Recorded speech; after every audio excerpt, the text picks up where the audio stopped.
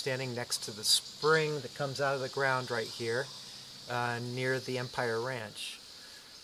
This is one of the places that is shown to be impacted by the dewatering of the proposed Rosemont mine to keep the bottom of the pit dry in order to be able to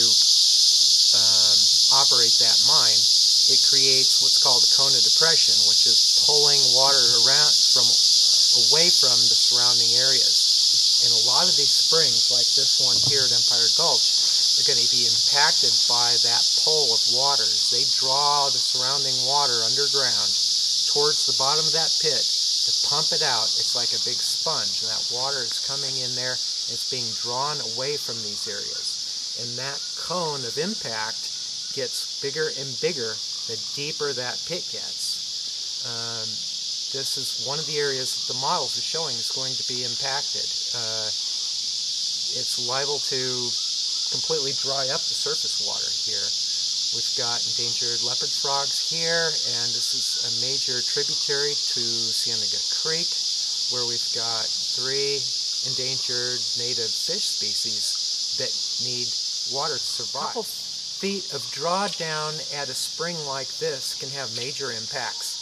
As you can see, we've got deep pools here, but the connection between these pools, there's not a lot of flow. Just a little bit of taking away from that flow that's coming through here is going to create, it'll no longer be a stream, it'll just be a couple of mud puddles. A picture of what the plants and animals used to be throughout southeastern Arizona, places like the Santa Cruz River through Tucson, the Rito River, Pantano River, the Gila River up by Phoenix. All of these major rivers used to look like that. This is one of the last places that's still left, and that's why there's so many people trying to protect it. There were literally thousands and thousands of frogs here. That's an abundant protein source. You can imagine that it didn't go overlooked. There were thousands of frogs, there would have been hundreds of predators.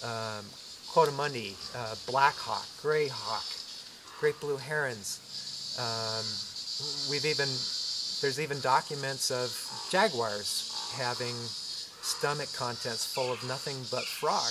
Government agencies like BLM who manage Las Cienegas National Conservation Area, it's their responsibility to protect the resource. These trees are part of the resource. This water is part of the resource. Everything that lives in this water is part of the resource. That is one of the things that's made this resource as important biologically is the fact that there's water here.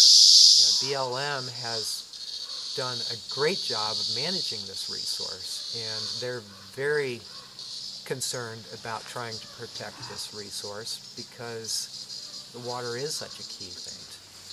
We need to err on the side of being conservative, and there's just no reason in the world to take chances like this when you've got something like this at stake.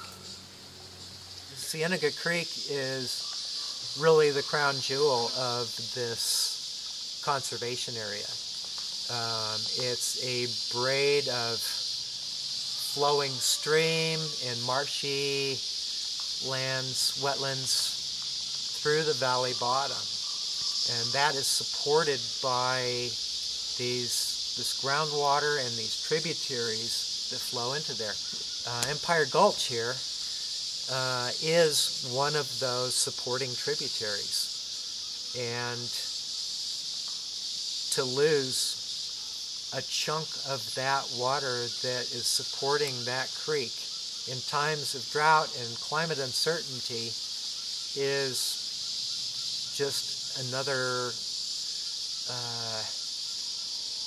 cumulative take on that water that's going to impact that habitat and that stream and the species that depend on it.